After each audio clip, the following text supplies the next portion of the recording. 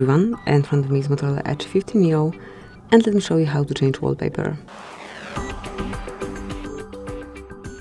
At first open the settings, then find and select personalize, and here mark wallpaper. Here choose the source from which you want to select new wallpaper. It can be one from your own photos, you can create it with AI, or you can choose one from curated images, whatever you prefer.